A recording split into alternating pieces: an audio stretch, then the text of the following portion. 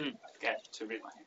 So it's Helen and Hubert, property enrolled professor of engineering in the computer science department, and an arts and sciences professor of distinction in the linguistics department at the University of Colorado, with a split appointment. She's also an Institute of Cognitive Science faculty fellow, a co-director of CLEAR, and an ACL fellow. Her research is focused on capturing elements of the meanings of words that can comprise automatic representations of complex sentences and documents in English, Chinese, Arabic, Hindi, and Urdu, funded by DARPA and NSF.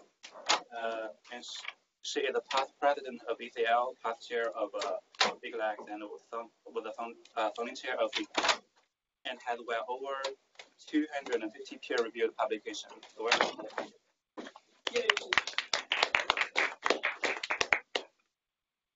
Thank you very much, And it looks like, are there two people in a meeting room somewhere? So this is the Boston office down there, the Waltham office. So who's Constantine Ligas and probably say something. And then Ryan Gabbard is from the Kentucky office. And we see mid-quarter of You can see only a quarter of the side. And yes. There might be other people who join. So hi, Ryan and Constantine and the other unknown person. I can't see.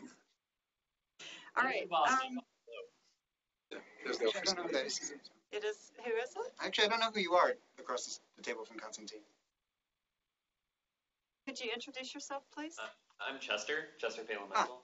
Okay, I know you by name, just not by look. Okay, all right. Okay, so it's lovely to be here at Marina Del Rey, especially because the sun came out. It turned into a beautiful day. And I'm going to talk about the blocks world Redux. Mark Steedman assures me that that's the correct way to pronounce this. In fact, he and Jeffrey Pullum got into a big argument about it, so I'm not arguing with anybody. I'm going to talk about some of the current challenges in the blocks world and the role of implicit arguments and spatial relations in trying to resolve these challenges, and how abstract meaning representations are playing a really important role in our ability to make progress on this. So first, just to start with the problems, and this was when Paul Cohen started the Communicating with Computers DARPA program. At the very first meeting, he gave us these examples, and he said this was our challenge, was to, get in trying to communicate appropriately with computers. The computers needed to be able to get the right answers. So just move that over. So here you go. You're building a tower. Somebody says, add a block, or add another one, or add one more, or whatever. So what should the computer do? Should it add another one right here on the top? Should it add another one here? And if you're building the tower, then you want to add it here. But if you were building an L, if your context was building an L, then you might very well want to do this. Even if he hadn't said, now let's start on the leg of the L. And again, if this is the context, you're building a row, and you say add another one, is this what you want to do? Which is kind of the default if you're just continuing the row. Or again, if you were building an L, then maybe this is what you want to do. So he was just sort of encouraging us to take the context into account, but also just make sure that the computer knew the right thing to do with sort of a sentence fragment like add a block. So we actually had a workshop with about 10 people and spent a whole day talking about these examples and sort of how they should be handled. And what we came up with was, this should not be too surprising, I hope, to anybody hearing this, that the first thing you want to do is some kind of linguistic analysis of the phrase, add a block, add one more, add another, where you detect the implicit arguments, and then using your discourse context, you want to appropriately fill in those implicit arguments, which will let you integrate your analysis of that phrase with the context and propose, make sure that you're going to the correct next state, and that it's important to have a definition of a composite object in order to do the integration appropriately. So looking at the linguistic analysis, here's just a simple dependency parse of add a block. You just have add, and you have the block as a dependent off of add. And because we know it's an imperative sentence, we can immediately fill in an understood you as the subject or as another dependent of add.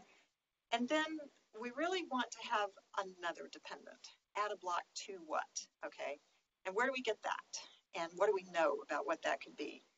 So one place we could get that is VerbNet. You could also get it from PropBank or FrameNet, but any kind of resource that gives you subcategorization frames for verbs. VerbNet would tell you that you would expect an agent, a patient, and a co-patient in this kind of a structure. So, all right, so now what are we going to do with this co-patient? Well, if we just treat it like a pronoun, like an elided pronoun, and then we can fill it by co-reference the same way we would a pronoun. And we can get a little bit more information, again, from VerbNet, because we have this kind of a representation that says that if you're adding a patient, so if this is your syntax here, where the only thing that was explicit was patient, that you have sort of a precondition which says that the patient at the beginning of the event, if you think of E1 as the first sub-event, and then you're going to have an E2 and an E3. In the first sub-event, you have like a precondition that says that the patient is not a component of the co-patient. And this question mark here indicates that the co-patient is not instantiated. So you would expect the syntax here to help you to instantiate the patient, but not the co-patient. We've also got an agent, an unknown agent. In E2, the unknown agent is going to do something that's going to cause, E2 is going to cause a final sub-event, E3, where the patient will be a component of the co-patient. This is a change of state, event type, and E2 and E3. The end of E2 meets the beginning of E3. What's a co-patient? Well, we don't. It's generally. What does the term mean? It just means it's another thing that's being affected by the event. Okay. So if you're using kind of traditional thematic roles, then agents tend to cause things, and patients tend to be affected by the event. Yeah. So this would just be something. More than one thing gets affected by this event. A second thing. I guess I'm thinking, are we thinking like a patient, it's just saying that it's yet another one, as opposed to say like the co-PI, who's, not the same thing as the PI. Like, are we talking equals, or is there some hierarchy? Yeah, they're equal. Okay. They're equal, yeah. Right. Huh? Adding something to something. I mean, they're almost equal, but you're really. It's certainly not subordinate. So in the way that a co-PI would be subordinate. But here, at least a patient is indicated here, right? The patient is the only thing we've got that was explicit. Gotcha. Right. This is unknown. Kind of like patient 2, maybe. Right. Yeah, it's like patient. Like you could think of this as we used initially we called them patient 1 and patient 2. One in our. And then, but that meant we had patient and then patient 1 and patient 2, and we realized eventually, and then we also had agent and agent 2, and we had theme and theme 1 and theme 2. And we realized we could get rid of 3 thematic role labels by calling them patient and co-patient. So it was just you don't know for sure. Wait. And that is the. I thought. That is the semantics that is the frame of add. So all we know for sure is that the agent is going to be should be capable of intentional control of this event, and that the patient and the co-patient are plus concrete. In this particular context, you do want the co-patient to be some kind of a composite overarching structure, and then the patient would be a component of that structure. But these very vague selectional preferences are supposed to apply to all of the verbs in that same class. So that would be pretty specific, more specific than you could do for the whole class. Right, so for any of you who are familiar with VerbNet, there may not be anybody here, you will notice that this is kind of like change from the previous sort of set of semantic predicates we had associated with this. We've been working recently to try to make the VerbNet semantics more consistent with James Pustejovsky's dynamic event structure. So he actually had as his definition, fairly specific definition for this kind of add, that at the beginning of E1, that Y is not a component of Z, and at the end, Y is a component of Z. That was the same, that the agent X acts on Y, which is like the do thing. And then he also added that at the end, that Y is on top of Z. That's really specific. That's like only true for the tower context. So I think you probably don't. Is that a contradiction even? If Y is a component of Z, can it be on top of Z? Yeah, it would depend on how you defined them, but I mean, in some you could have a world where those would be in conflict. But any act makes from X to Y makes Y some component of something Z? No. Well, I mean, that's what this is trying to say, right? Obviously not. Yeah, right. So yeah, this is very unspecified. And right. This is very specified. So yes, you probably don't want to do that. We also have been working to try to make things more consistent with Jerry Hobbs's axioms, and I hope this is familiar to most people here, since Jerry's been working on them here. Is in this building? Jerry's in this building. Well, when he's here, Jerry's in this building. I know. After I arranged to come, I got in touch with him, and he's like, "I'm going to be out of town." That's usually when it's full time. But yeah, so where he sort of is, I think, more appropriately vague in saying that there's the agent causes something in E0 that. Okay, I always have to think about this. For all A, B, and C. Yeah, B is going to be a component of C in E2. E0, 1.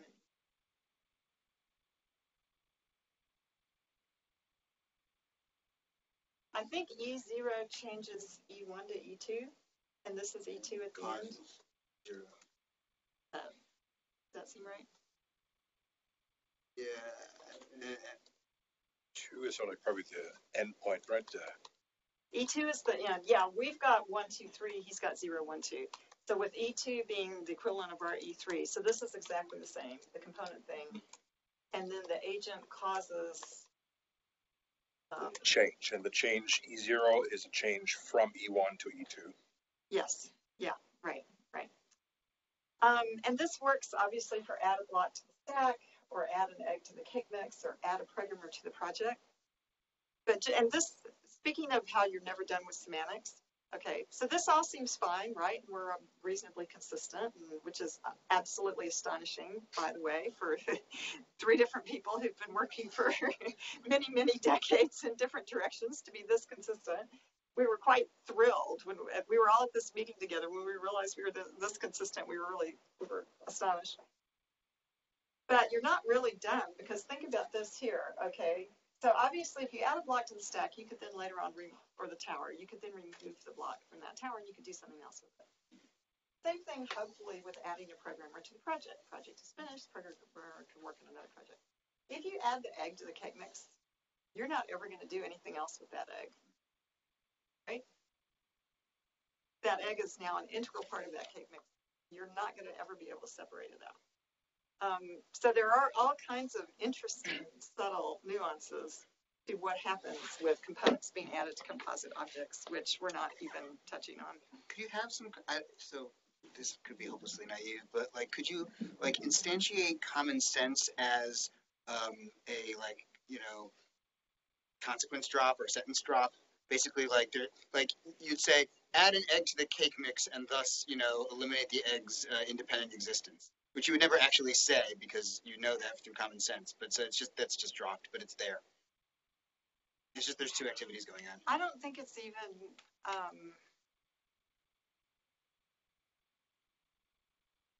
You certainly would never say that. But if you take a thing that is like soft and mix it in with another thing that is soft, that these things become inseparable, is like that. So there's like you could have an abduction. Figure that out. You could argue that this is a a different sense of add, and that it's more like a mixed sense. Whereas I mean, you could get into, there's all kinds of ways you can do it. Okay. There's, so you know about Yejin Choi and Juan Hannah are doing this sort of common sense knowledge graph stuff.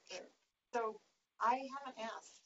I doubt that what they're doing would get into what's happening here either, although that would be an interesting thing to look at. We never said we need to break the eggs before adding to the. That's true. Right, you don't say that either, and that's certainly That's a common sense gap too. part of your frame or whatever for what happens when you're cooking with eggs. Right. That you have to crack them. Well, you could literally, a dumb robot. Yeah, could exactly. And then you can take the egg out. And then you'd have the eggshell mixed in with No, mixed too as well. No, just a whole egg, and then you gently stir it up. You're added to. Now you can remove the egg. And then the egg is That's still. You'd have to do it very gently. Anyway, so back to the blocks world. Sorry, and I should warn you, I do have 60 slides, so I shouldn't spend too much time on any of them. Okay, so obvious. So here's where our agent, the implicit U, we want to fill that in as the agent. And then if we have, and this is from James Allen, if we have and his trip system, a discourse history, and if what we said before was let's build a tower, put a block on the table, then we had a previous block that got mentioned. We'll call this block 1. We also have a tower that's got mentioned. So those are in the discourse context. So if we said add another one, we could use the 1 to refer back to that block 1. That doesn't seem like an impossible co-reference to get, telling us that now we want this thing to be another thing of type block. So that would be a block 2. And then we would want to resolve this co-reference as the tower. Okay. And so now we know that our new state at the end should be with block 2 being a component of the tower. And we're done. Okay, we do want to have a definition of a composite entity, and we get that from Jerry again, and a definition for, I call it a stack here, but for a tower. Again, I'm assuming people are familiar with this, that if you, I'll give you the slides, you can puzzle over it if you want to work out the details. And we also, thanks again to ISI and Univ and Daniel Marcoux, very quickly got a whole bunch of data of people talking about this blocks world that the Communicating with Computers program was associated with, where we have all of these blocks and they put logos on them so they'd all be named blocks so they'd be easy to identify. And you could say things like move NVIDIA to the other side of Mercedes. So here's McDonald's, here's Mercedes, and here's NVIDIA.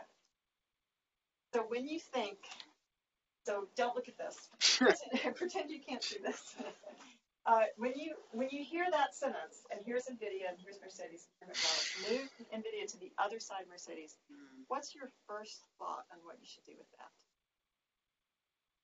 Mercedes. I know, a lot of people say that, because right now, NVIDIA is on the right of Mercedes. So moving it to the other side would be moving it over here. Whereas, in fact, what the, so this was an instruction.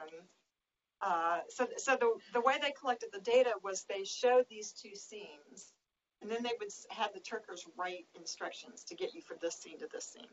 And they solicited, I think, 2 or 3 each from like 3 different Turkers, like a whole bunch of sort of different ways of providing the same instruction. At any rate, what they actually meant the person to do, so maybe in the previous sentence they'd said put McDonald's on the left side of Mercedes. Now all of a sudden you've got a context where now move NVIDIA to the other side would indicate putting it here. Or you might have said move McDonald's to the other side of Mercedes. Okay, and then you probably would have wanted to do this. So they're lovely data, wonderful data. Thanks very much to ISI for the data. We did our sort of linguistic analysis thing, and we just looking at like about 100 of the sentences, we found about 7 different sort of different kinds of move and put in place templates, lots of different kinds of shapes, and lots of spatial relations. Mostly prepositions, above, below, on top of, right, left, next to, and interesting ambiguities between things like are you really conceptualizing your scene as a two-dimensional scene, in which case if you say above, you mean sort of you've got this flat XY thing and you mean further up on the Y-axis. Are you conceptualizing it as a three-dimensional scene where you also have a Z-axis going this way, and if you say above now, you mean further up on the Z-axis? And these expressions don't tell you that at all. You have to, again, use the discourse context to figure that out. I thought, well, let's do some annotation, right? I have my hammer. I use it for everything. We tried looking at prop bank, VerbNet, extended semantic role labeling from UIUC, preposition supersenses, and it was really depressing. None of those gave us anything other than location or direction. It was way too coarse-grained, so it wasn't going to be helpful at all. To follow these instructions or to interpret gestures, and there's some very cool teams in this program who are using virtual avatars to do this kind of thing, where the avatars can, there are a lot of gestures that can be involved as well in the communication. The instructions and the gestures really want you to get very specific about the magnitude, the extent, the relative locations, directions as vectors, all kinds of specific spatial information that we hadn't been trying to deal with at all. This is where AMRs come in, AMRs to the rescue. So I hope all of you are familiar with this website and this data that was sort of instigated and developed by ISI, especially with lots of help from Ulf here. And the first data set was released in 2013. There's been a lot more work done on it since. When's the last one coming out? Do you know, I email LDC every 2 months. And every time I get a newsletter from them, I look to see where's the AMR data. And then I email them and say, Stephanie, when is the AMR data coming out? I don't know why they're holding it. 15 months. I know. In my experience, if you're on a funded project with community, you CC the program manager, they act quicker. But you don't have that problem now. Well, I could still CC Boyan. He's still, Yeah. All right. Okay, good idea. I'll try that. So what are abstract meaning representations? Well, I hope everybody knows, but I'll give you just a quick recap. So first off, one of the things we want to keep track of are semantic role relations, like the agent, theme, patient stuff. And why do we care about this? Well, it's actually important. So here, to illustrate that, here we have the waiter speaking to the two ladies. I'm sorry, we only serve men in this room. And one of them responds with, good, bring us two. And why is that funny? Because of a logical incongruity. I've been reading about logic and humor lately. So in the first one, the waiter is intending the men to be labeled as the recipient, people who will be served. Whereas in the second sentence, the lady is interpreting the men as the theme. They are what is going to be served. So getting these semantic role labels right is useful. It's a good thing to do. So we already had a whole bunch of sentences with parse information, syntactic analysis. So we added the kind of prop bank information. The arg0 is doing the giving. The arg2 is whom it will be given to, and the arg1 is what will be given to all of those sentences. Sort of 2 million plus words of prop bank annotation. Later, we started working on abstract meaning representations that include that predicate argument structure, who did what to whom information, but add more stuff on top.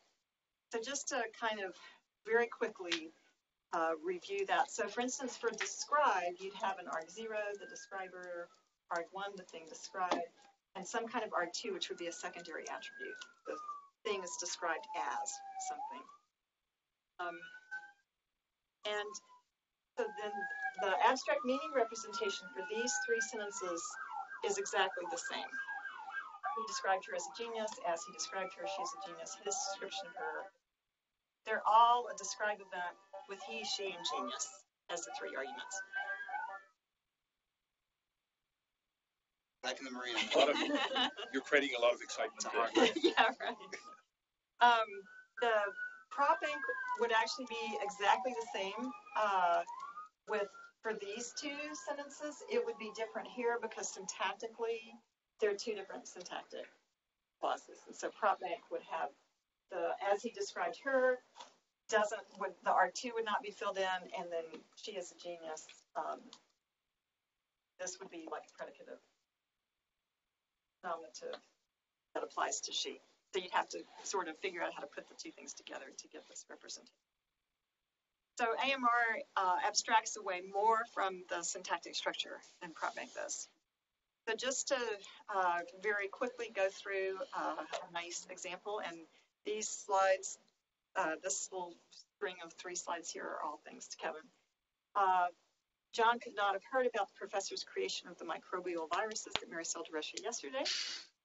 This really isn't as bad as you might think. So we're going to say that there's a hearing event. Okay, John's hearing event. So John is the person with the name John who's doing the hearing, and then the creation event is what he's hearing about. And this is a possible event. That's the modal, the could, and it's got a negative polarity because of the not. Okay. And then the creation event is the professor's creation of the virus. So here we're treating the verb form and the nominalization form exactly the same way, with the exact same kind of predicate argument structures. He created the virus. It's modified by microbial, and it's an arg1 of, this is how relative clauses are handled, a selling event where we have another person named Mary, who's the agent of the selling event, and it's being sold to in this case, a country called Russia, and the time of the selling event was yesterday. Okay, there you go. Another important difference between PropBank and AMRs is AMRs also included discourse connectives. So given something like the House has voted to raise the ceiling to 3.1 trillion, don't we wish that that ceiling was still 3.1 trillion? Never mind.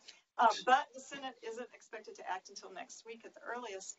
This is a discourse connective, so you've got a voting event here, you've got a polarity negative, expecting event here, and there's a contrast relation between those two things. So you have contrast at the top with the voting, the expecting underneath, and then, or you can have a concession. So the workers described clouds of blue dust, blah, blah, blah, even though exhaust fans ventilated the area. So now you have a concession relation between the description event and the ventilation.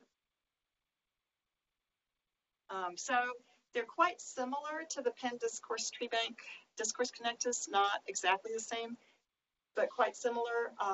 We weren't able to do kind of a real apples to apples comparison because the discourse tree bank annotated mostly in inter-sentential relations and we were doing mostly intra-sentential. So it gives a lot more structuring of the noun phrases. So if you notice all those named entities, in fact, the last version is all wikified. It gives intra-sentential co-reference and discourse relations, collapses more ways of saying the same thing. So in fact, it inspired a merge of the separate PropBank noun, verb, and adjective. And also now they're all unified similarly to FrameNet. It gives at least a partial representation for negation and modals. Using the SMATCH metric to look at annotator agreement.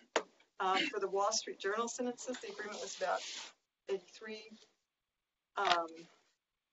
and about 73 for the text, which is much more fragmentary. It's covering a lot more than PropBank does. So AMRs give you kind of an abstract, a more abstract labeled dependency tree. It still mirrors very much the dependency relations in the syntax, although it abstracts away from quite a few of them. It drops the function words. Many of the nouns and adjectives have predicate argument structures, the wikified named entity tags, the abstract discourse relations, and an interpretation of modality and negation, and a few implicit arguments and relations. The equivalence relations for the co-reference are what make it a graph. I think, given the time, this is some stuff on parsing. I think I'm going to skip this, and if anybody's interested in this, we can talk about it in the question and answer session.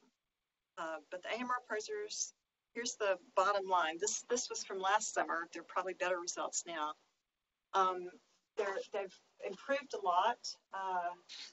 This particular paper was up to about a SMAT score of about 74. This is the individual, looking individually at the things that are causing trouble. Co-reference is still a huge problem. What is R1 and R2? Huh? What are the data sets? This would have been, I think, your last SemEval, the data set. So you tell me, what's the data set? I mean, the table specifically is not. Okay, could be, yeah. We have this problem But with the eval data set's not released. Lacey owns it. Probably the second generative release, right? Yeah, Yeah, maybe. there's a test set. Yeah. Which has standard division of dev. Right, right. Yeah, that's probably what it is. Okay, gets used in lots of applications. We'll skip that too. Okay, but there's still a few things we'd like AMRs to cover. They're not, don't look like that.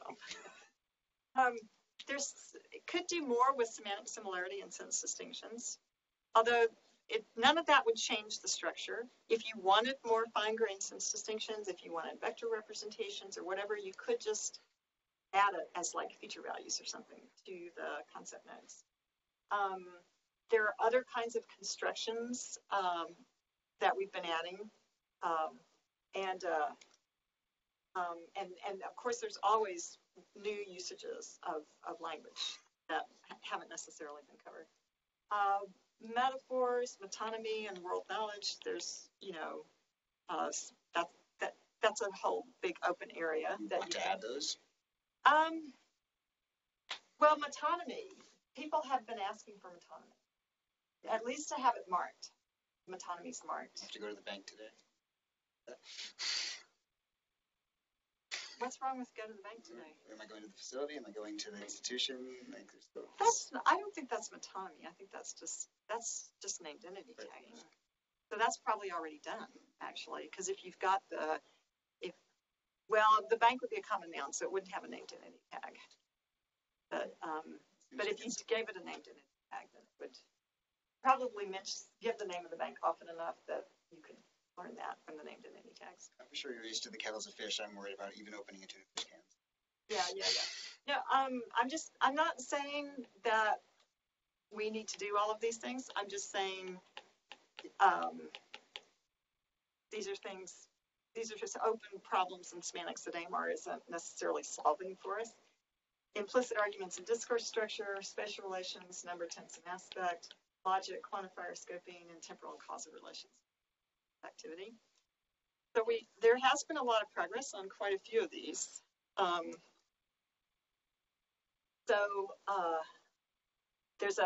We've done some work on multi-word expressions. We've done work on adding more constructions, and on detecting metaphors. I'm going to talk more today on the implicit arguments and the spatial relations specifically.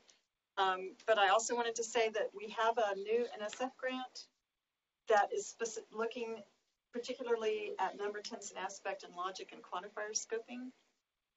This was the third submission of this NSF proposal that finally got funded.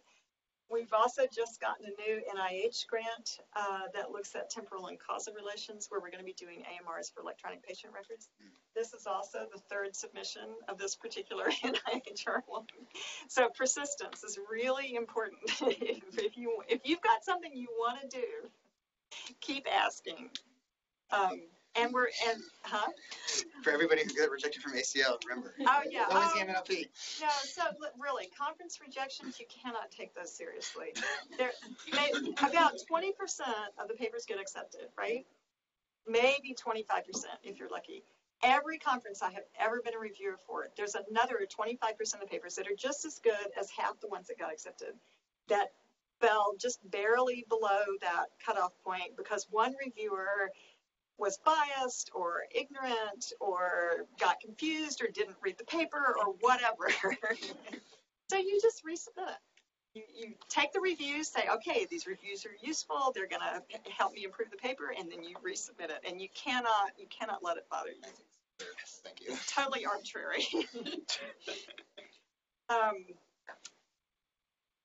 Right. Yes. Oh, so as part of this NSF grant, we have a workshop at ACL. My 3 ACL submissions all got rejected too, but luckily I'm running a workshop at ACL, so I still get to go to Florence. Called Designing Meaning Representations. Please come to the workshop. Please, if you can't come to the workshop, give us white papers on what you think are the most important things to do with meaning representations. The grant is specifically to look at cross-lingual meaning representations, and what are the things that the English AMRs are doing that might cause problems for other languages? How can we make them more kind of generally applicable? So back to communicating with computers. So here's our sentence: move NVIDIA to the other side of Mercedes. So I'm going to try to convince you for why AMRs are useful now, why they're going to help us do this spatial relations stuff. So here's our move event. We've got NVIDIA, and AMRs already had this representation of a relative position. So you're going to move the NVIDIA to a position that is relative to the other side of Mercedes. Okay. Now you still have to fill in. You have to figure out what the first side of Mercedes was. In order to figure out what the other side is, you still have to decide, use co-reference or context or something. So what is the arg2 here?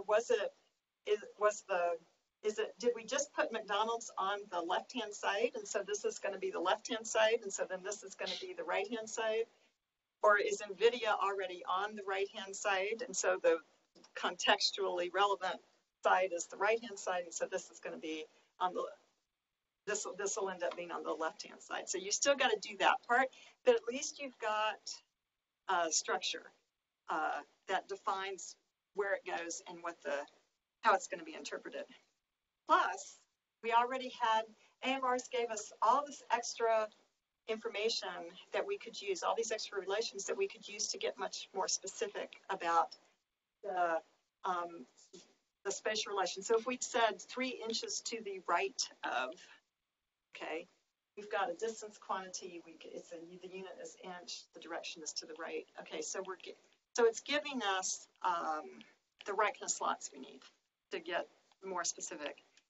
So, so what do? We've been creating frame sets. It turns out there are at least, we've added 77 new frames, 46 of which were just updating old frames, but more than 30 were just prepositions, special prepositions that we didn't have. It means we're doing a whole bunch of prepositions now as frame files as well, and adverbial relations.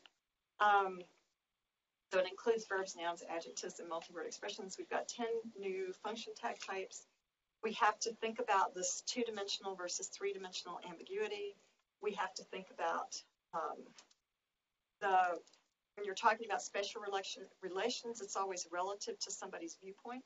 So the anchor is telling you, anchoring the viewpoint for you. And we're now, having created all these, we're mapping them to Jerry's axiomatizations, to James's ISO space relations, and his VoxML, that's for visual object markup language.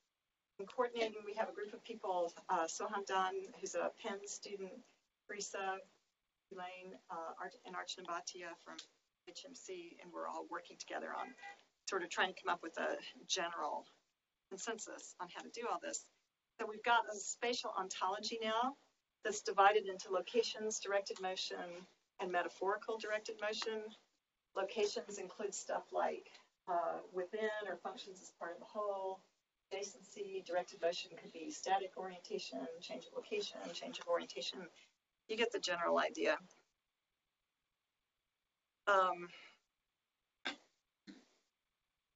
Let me come back to this minute.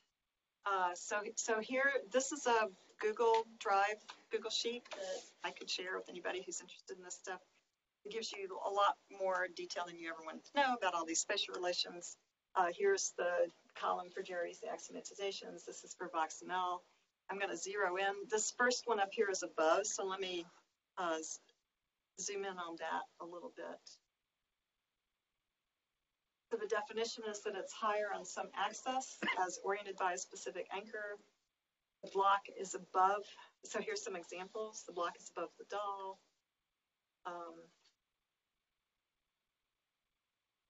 And then this is saying that's upward on an axis running from the doll's feet to the head. The block is above the doll relative to the sky, ground, or gravity.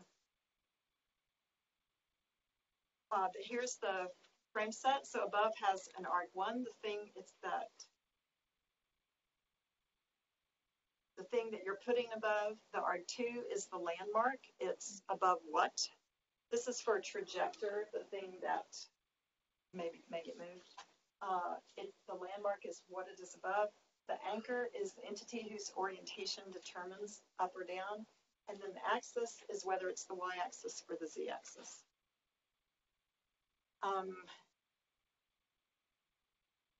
So Jerry has axiommatizations for a 2-dimensional above and a 3-dimensional above. This actually covers both of them because you just changed the axis. The voxeme, the voxML from James Pustejovsky is just the 2-dimensional above. Okay, here's where that slide was supposed to be. So that's sort of what we've been doing on spatial relations. Another important piece of this is the implicit arguments.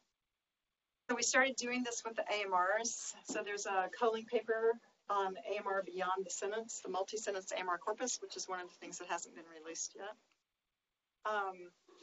So basically the idea is if you're talking about let's build a tower, start by stacking 4 blue blocks, add a block. So this is what you could do right now with AMR, and you could put in the implicit U. What you'd like to do is notice that here you've only got the arg0 and the arg1.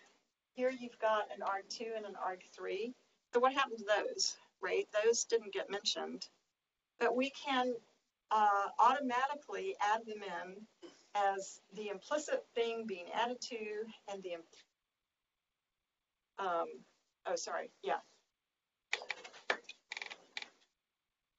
add in the arg2 is the implicit thing being added to. And then we're doing the annotation of the multi-sentence corpus. If this relates to any previous mention, you can add it to the co-reference chain. So we already had the tower. We had an identity chain for the tower. That was previous mention. So we can just add this to the co-reference chain for the tower, and now we've got that instantiation.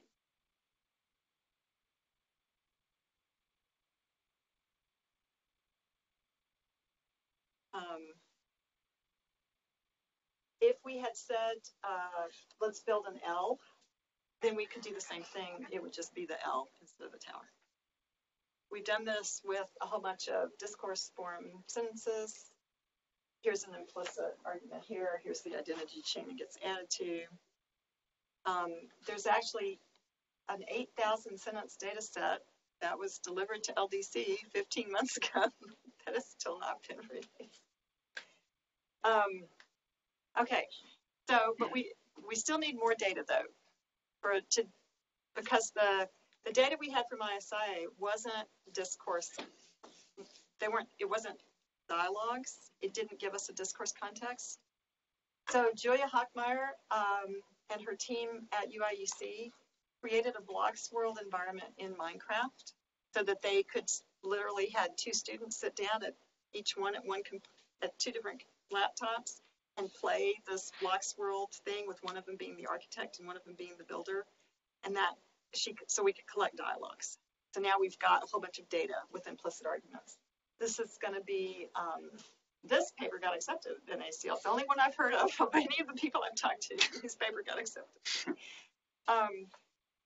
Julia Bond and Kristen Wright-Bettner have been doing abstract meaning representations for all of this dialogue. So it might say something like, we're almost done, actually. Make a 2x3 rectangle out of yellow. Oh, why did I think it was red? Never mind. Out of red. Sorry, out of yellow. And then the builder actually puts down 6 yellow blocks, right? And it says exactly, it grounds it, so you know exactly where each block is being put. And then the architect says, now add a block under the bottom right. Oh, I'm sorry. This says block. It should actually say corner. Under the bottom right corner. Of what? Bottom right corner of what? Of this rectangle. Okay. So can we do that? Well, we can do it manually. I'm not going to tell you we can do it automatically yet. But so here's the AMR for the make a 2x3 rectangle. And notice here's the rectangle. This is important. We're going to come back to that. Here are the dimensions of the rectangle, and the things are all yellow. It doesn't even tell you that they're blocks, right? But you can figure that out. We have a very small domain, so we can figure out. The only yellow things are the blocks. And then this first action, the builder puts down a yellow block, is going to be, we actually do AMRs for these. It's real simple. We can do them automatically with script because it's an important part of the context. This is an important part of the grounding is you want to know that you've got these 6 blocks and you want to know where each one is. So the builder puts down the block, and this is where it gets put down. So here's all the action sentences. So you can think of each of these put down events with P1 through P6 as sub-events of the original making process when you were making the rectangle. And you've got 6 yellow blocks that have now been grounded with instantiated with the actual blocks. I really thought that said corner. Yeah, add a block. An easier way to do it, right? The block is easier. Yeah, I think it used to say corner. But bottom right still implies an understanding of the existence of the rectangle, right? Because what does bottom right mean otherwise? Right. Well, so here's bottom. And here's the definition for bottom right here, which there's a thing at the bottom. It's the bottom of what? And it's got the anchor and the axis. So it's the bottom of the rectangle. And then here's the right, and it's, again, here's right thing. The thing on the right of what? And then the anchor and the axis, so it's on the right of the rectangle. And it turns out that when you find the bottom and find the right, it ends up being the 3rd block that was originally placed, because they did the blocks the bottom row first. So what did you think it said originally? Under the bottom? The bottom right corner. Which would be, you'd end up with a slightly different location, usually. I don't know. Bottom right corner would still be the bottommost below? Rightmost block. You wouldn't necessarily go like diagonally one to the bottom right of that rectangle?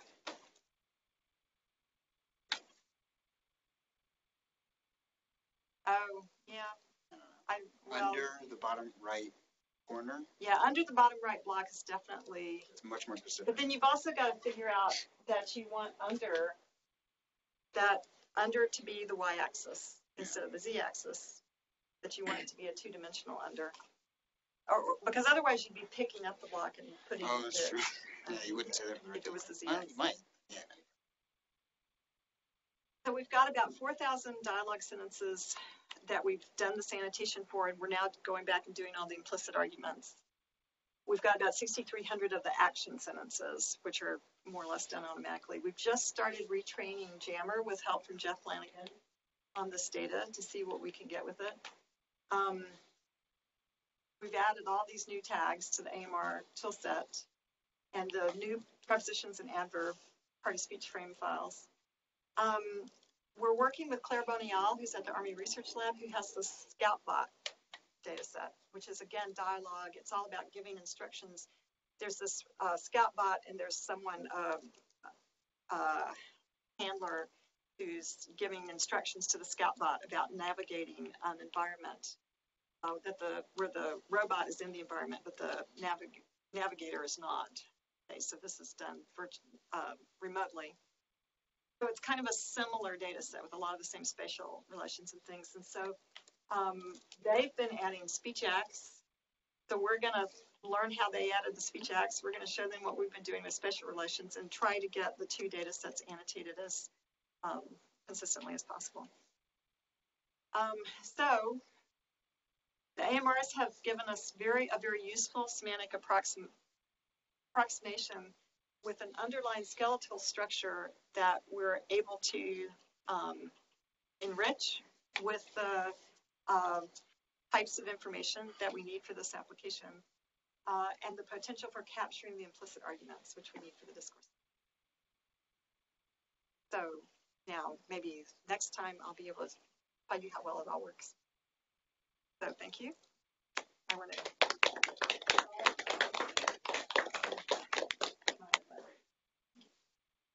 Okay, questions?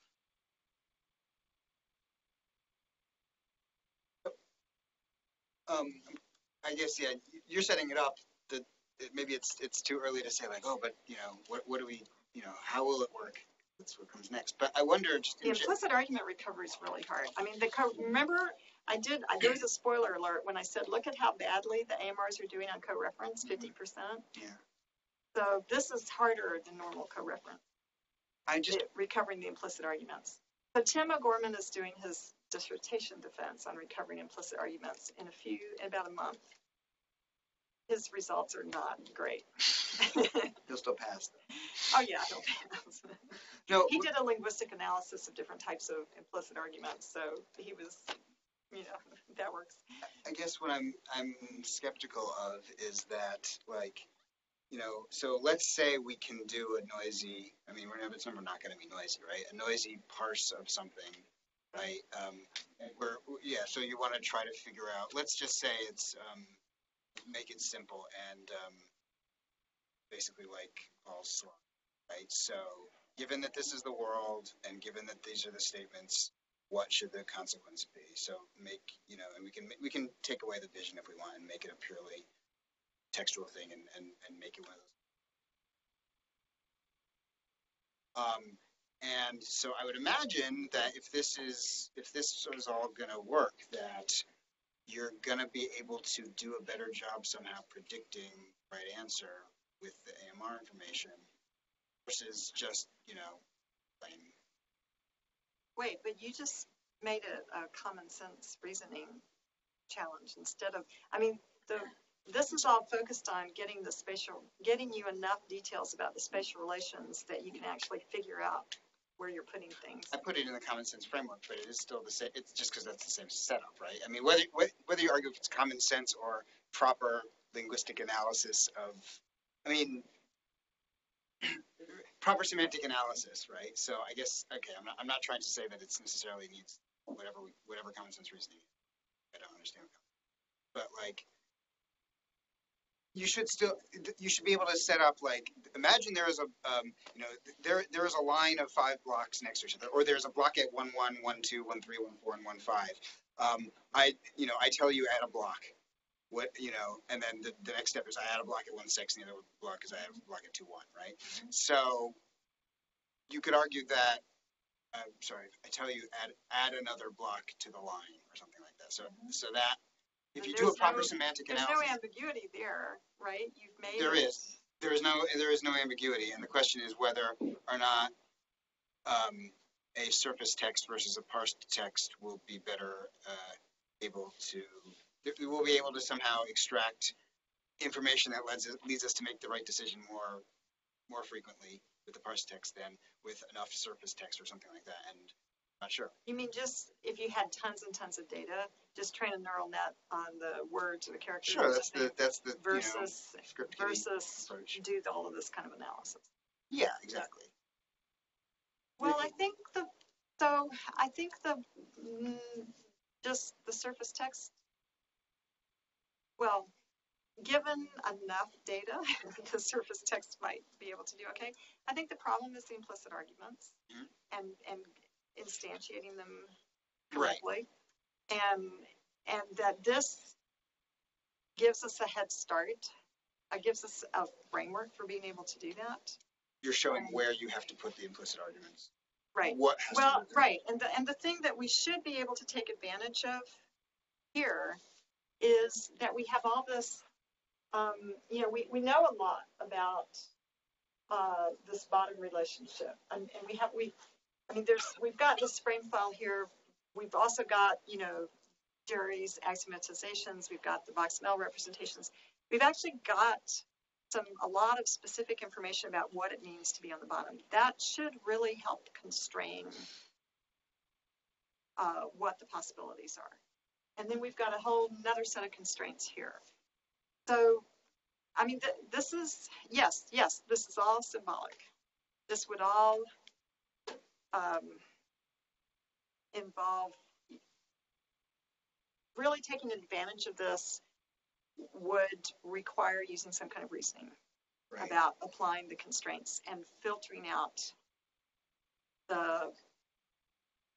your set of possibilities until you have a small enough set that you're much more likely to get the right answer. So that seems to be the key, actually, is that there's many ways to say, you know, the big deal with AMR is, right, there's lots of different ways to say what's the same AMR, right? So you could just manipulate your training data by, you know, replace things with not only just the surface parse, but whatever the worked out conclusions need to be, right? But I mean, that's basically what we're doing. When we put in, I mean, the manual annotation is putting in all of the right reference for the implicit arguments.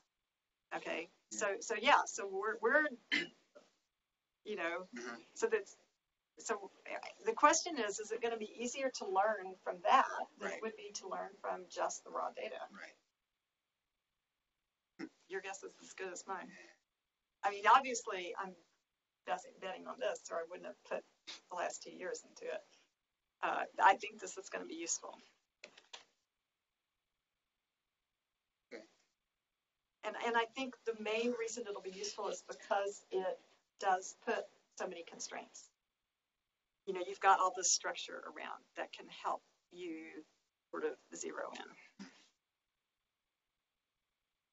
Additional structure that you didn't have just from the surface text. And it should help, I mean, it should generalize. Okay, so I mean, let's say we had, you know, millions and millions and millions of words of the original ISI data and this Minecraft dialogue. And then you could train some surface thing that would do a decent job. But then you move to another domain, where you've got some other kind of, you're building something else and you've got some other kind of dialogue going on. You're going to need the same amount of data. I mean, I don't see how you're very much of what you've learned from the blocks world is going to generalize, you know, to this other construction just domain. By the surface text. Yeah. Whereas this, the recovery of the implicit arguments and applying the constraints, all of that should generalize. Right. I hope. I guess I don't know enough about like semantics in languages other than English. I would hope these things would be universal. This should all. Don't know. Actually, we haven't tried to look at the spatial relations in other languages. So I don't know how well those would map. But I mean, if you go back to all the way back to this, these kinds of things, you know, you might end up putting different words, and maybe in another language this would be 2 different words instead of just the, you know, the 2-dimensional above and 3-dimensional above. Maybe it'd be 2 different words. You know, maybe other things would be 1 word for what we've got as 2 or 3 different concepts, stuff like that. Yeah. Actually, it's very contextual. Spatial relations in other languages depend. Or maybe compositionality, like let's assume that you did mean under the right block before, right? And I could imagine a case where, like, no, when you make a square out of composite pieces, there no longer is a right block, right? What do you mean right block? There's no right block. There's only this rectangle, you know, something like that. Or the rectangle itself is now the lower right block because that's just that block, and so you just place something in the center. Like, again, without enough knowledge about how semantics might differ between cultures. But I would probably argue that you're going to be it's a closer match than just this surface text between languages. Like, I think you're right, but there's probably some shades of difference. I don't know, Chinese AMR bank would probably be a good place to look closer. Yeah.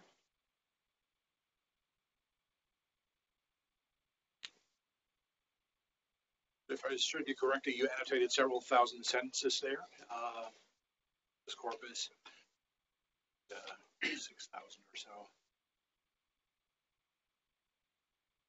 And I mean, I can imagine that just having this corpus, will help you to, fill some implied object there. So if you have several hundred dialogue sentences where you add something to a tower, The tower becomes this very is probably likely. a good, one possible good candidate. Yeah. So you can basically look at that, basically the language model as described by the corpus of dialogue sentences of what's likely, target language model. And then you have sort of like your constraints from your frames. Right. And how much do they contribute there in filling implicit roles? Are you trying to fill them mostly through the semantic restrictions of the frames, or do you use heavily corpus of dialogue sentences as a target language model to kind of help you guide towards the most plausible interpretation?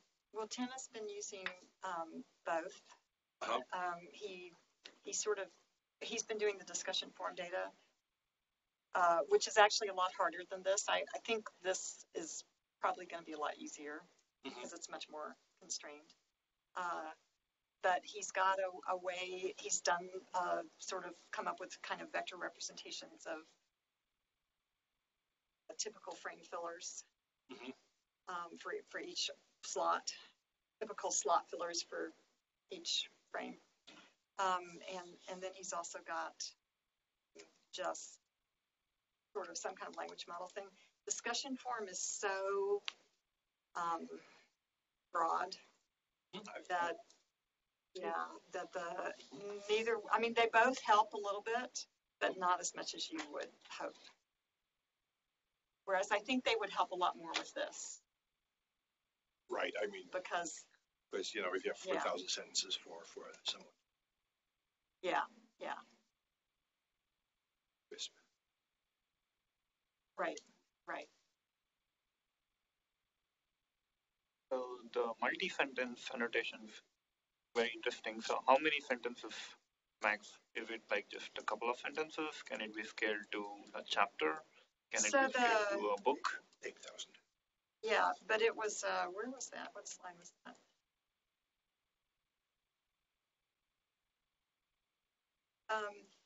So this was, this was within each document. So whatever the document was, if it was a particular discussion forum post, or most of these tend to be fairly, like, no more than a couple pages at the most. They're like newspaper article length. It's a lot harder to do co-reference for something that's 20 or 30 pages long. But what you could do with something like that is just try to mark the most important protagonists or something in the chapter, and then keep the sort of the rest of the co-reference like a kind of moving one or two page window kind of thing.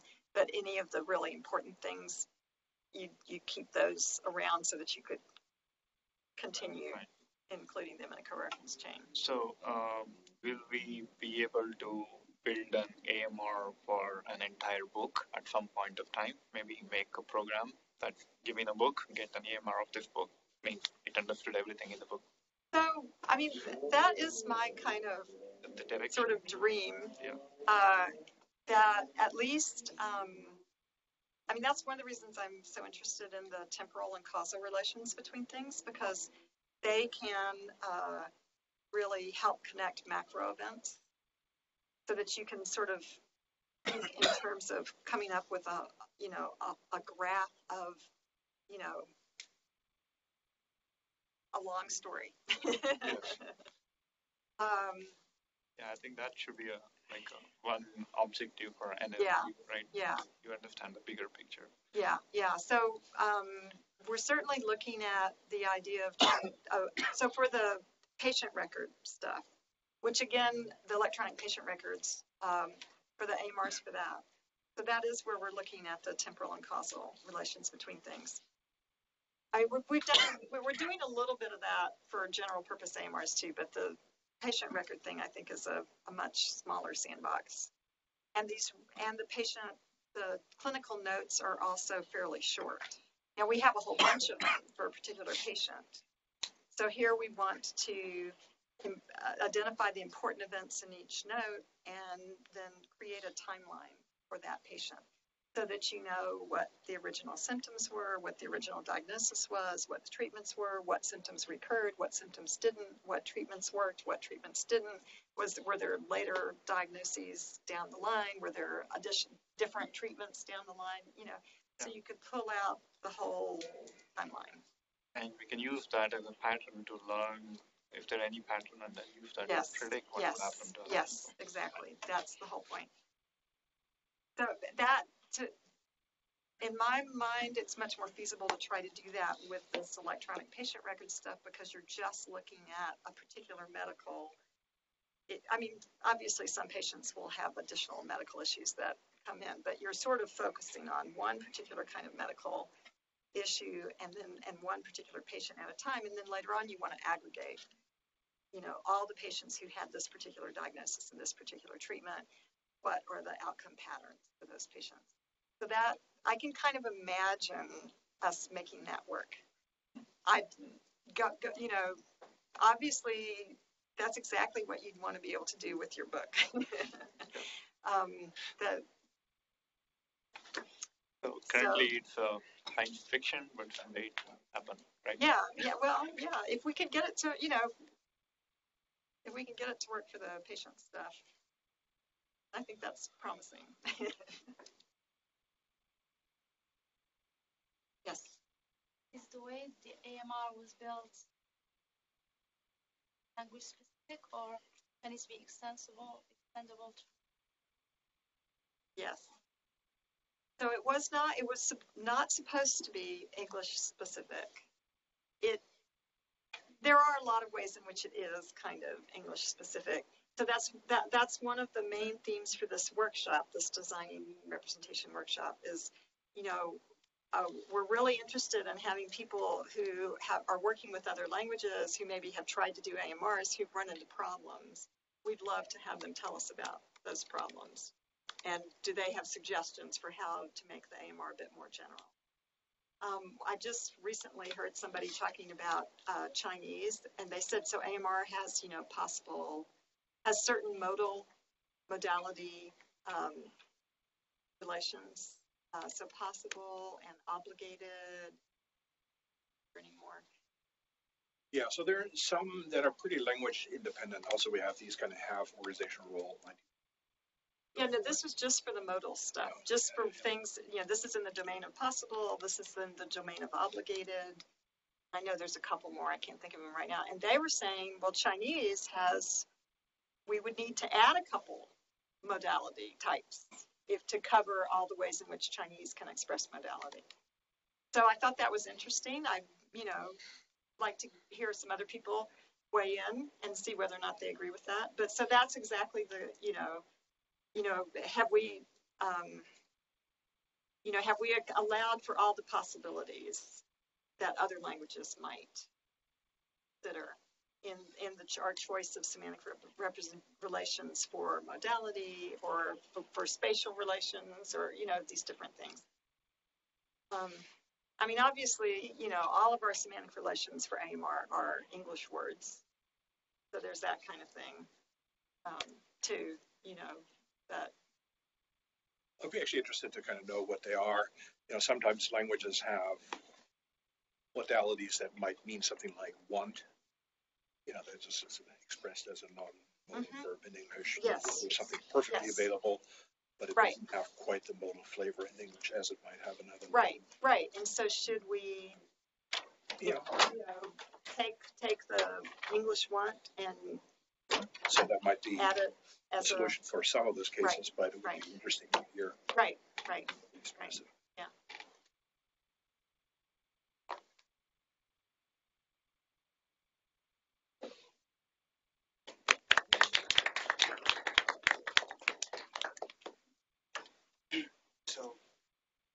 Access on setups. Mosta is joining us from Sheets. Uh-huh. So, You don't mind if You were running around a I've been lot? running around a lot. Engage a little bit more than